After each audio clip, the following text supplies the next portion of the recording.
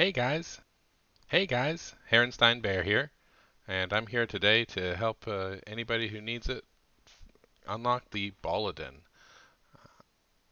To do so, you need 100 ball work at the end of your turn, and for a while I thought that this was not the best buff that they added in this new one. I really like the Ballution, and I wasn't a big fan of this ball work, but from what you'll see in this video, it gets pretty nuts. Uh, So without further ado, I started out, tried several times, and as you could see, failed several times. But after a lot of struggle and trying to record this for you guys so you could see me get this achievement, I finally did it. I unlocked the Balladin. But at this point, I had been wearing my sanity pretty thin and spaced out and set OBS wrong. Had no usable footage really. All I had was this. Wasn't going to let a little setback like that stop me though. So I fixed the settings, jumped back in to take on the face wall. Thought I was doing good at first, but well, you can watch the footage and see what happens. Apparently I just didn't have the DPS for that fight. I was disappointed. I'd unlocked Balladin, but how would I show the fine people of YouTube how I did it and teach them how to do it for themselves? But then I devised a plan. New run, custom orbs and relics to match what I had lost to the face. Jump to Act 3, level up all our orbs to level 3. You can see this is what we ended with. Got a level 3 forbification. This orb will apply a shield to each peg on after 3 peg hits, and every time it applies a shield it gives you 1 ball work.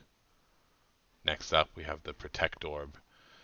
Deals no damage, so be careful that you don't add too many of these to your deck, because it can really affect your DPS as you saw against that face. But it also adds 1 ball work for every 3 pegs hit, so it can get kinda silly. Buckle Orb here gives a ball work for every 6 pegs hit.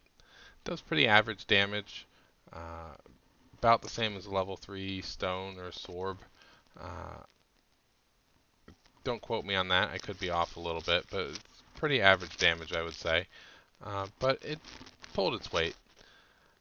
The Warhammer here was just for DPS and cleaning up those pesky shields that the fortification leaves behind. Really was just solving the issue that I had in the last run. Well, I did have Warhammer in the last run. It didn't really come in too handy. For the relics, I'm not saying this is a definitive list and this is the only way you can get it. There are a couple in here that I think make it way easier to get it, but a lot of these are just kind of quality of life, keep you from pulling your hair out. So first up we have the pumpkin pie. That gives you one of the spots down below where the peg can fall will teleport the peg back up to the top. So when you're using that fortification and hoping to hit as many pegs as possible, getting those extra chances to trickle down through the pegs is always fun. Next up we have essential oil, and this is one of the relics that I'd consider, well, essential. Each time you get ball work, essential oil gives you 1 extra ball work. So essentially kind of doubling the effectiveness of all of your orbs. This next one I think probably made my run. If you're trying to unlock Balladin, this is the relic to search for. I think it is rare, so it's hard to find, but Ball Beam Hammer synergizes perfectly with fortification. Every time you create a shield peg, which fortification does, you get 5 ball work. Add that up with essential oil, that's 6. Add the one you already get for fortification, that's 7. Now you're getting 7 ball work for every 3 orbs you hit, and it builds fast, you'll see. Next up we have the nightcap. This is again just kind of a nice to have. It gives you a little bit of health if you finish the fight with leftover Ballwark, which you probably will. But to be honest, it didn't really proc that often for me because most of the time the Ballwark kept me from taking damage to begin with. Uh, this last one I got towards the end of the run, Gift That Keeps On Giving. It really helped out a lot, making each peg take 3 pegs to destroy, or 3 hits to destroy instead of 1. And just again, essentially making more pegs for you to hit and trigger more times to gain more Ballwark. Uh, Ambidextrary is another really nice to have relic. I would suggest this if you didn't have the chance to remove all your stones, or you have some other junk in your bag that you'd like to get rid of. But one really broken relic that I really had fun with on this run is the Ripostal service or Ripostal service. So each time you're attacked, you deal damage to the enemy who attacked you equal to your Ballwark level. So when you're stacking up 500 levels of Ballwark on an enemy, all of a sudden they hit you for 20 and you're dealing 500 back, and that 20 was absorbed by your Ballwark anyway, so you didn't take any damage. You're at that point screaming for them, come hit me, come after me, you know. So yeah, that one was a lot of fun.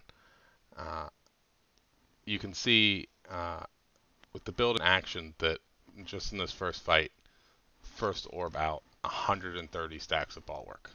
There's your achievement right there. I mean, use the Warp Hammer to clean up the mess at the end, but easy peasy. Here, flip the order. Warp Hammer goes first, Forbification comes in, just loses its mind. Loses its damn mind. Keeps going, going, and going. It's still going. Yeah, it's insane. This build is nuts. And you can see here how deadly the Ripostal service can be as this guy comes up and tries to smack me and realizes he should go home. The Peglin mini boss went down without too much trouble, but credit where credit is due. He did more damage to me than any other boss. Also, can I say his death animation? So relatable. Same Peglin mini boss, same. All I had left was the dragon before me. It's at the end of my run, but I couldn't bring myself to fight it. I hadn't earned this victory. I wouldn't get the achievement if I beat him in this custom game mode. The face wall had stolen my opportunity from me. But I vow I will face that dragon someday. When I do, it will be glorious. I'll probably get eaten. Anyway, guys, I hope this was able to help you out, help you learn the best way, or learn some new ways to unlock the Balladin, or even just some cool tips and tricks for a Ballwark build. I know I had fun making this video, and been loving playing Peglin. About the same time this video comes out, there should be a video of me playing the new Balladin class, trying it out for the first time. So go ahead and check that out. I'll try and put a link down in the description below. If you're liking these videos, go ahead and hit the like button or comment. Let me know if I'm doing anything bad, if it looks bad, sounds bad, whatever. I'm still new to all this, so any little bit of insight goes a long way. So this is Herenstein Bear saying, hope you guys have a wonderful rest of your day. Bye.